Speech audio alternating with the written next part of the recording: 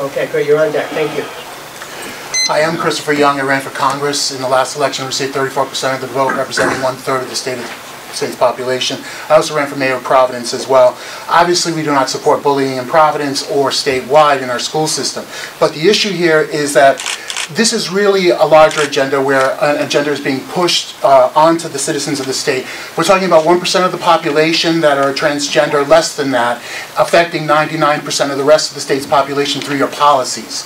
And if your policies enact contradictory policies that jeopardize the health and the welfare of the other students in the classes, where if you present this information, like what happened in Rocklin, California, where a child was brought into a classroom and then the teacher said all these things about transgender, and then the child left the room, came back in a girl's dress, right? Then one of the girls in that classroom went home, the mother gave that child a bath and her hair was wet down and she started to cry to her mother saying, "Am I a boy?"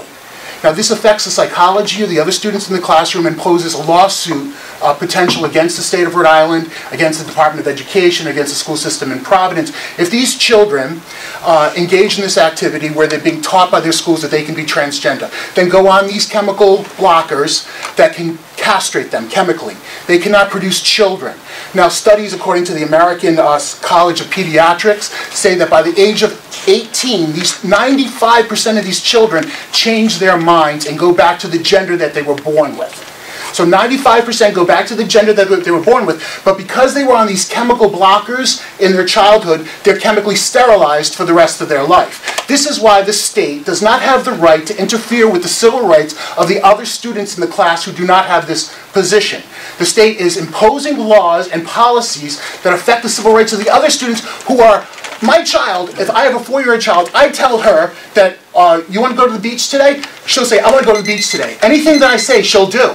You tell her as someone in authority that this is what we should do, that this is something that you can do, and they will do that, and then they will be chemically castrated and not produce children. And there's a larger agenda behind that, which is the Gates Foundation, which has a CO2 agenda to reduce the world's population. And this is the reality of the situation. And unless you address the reality that two people of the same sex will not produce children, okay, and that the Gates Foundation is pushing this gender issue, they're pushing this issue to trick children into not reproducing in their adulthood. It's about CO2, it's about the Gates Foundation, it's about population reduction. It is not it is not within your threshold to talk about this stuff to children. Thank you.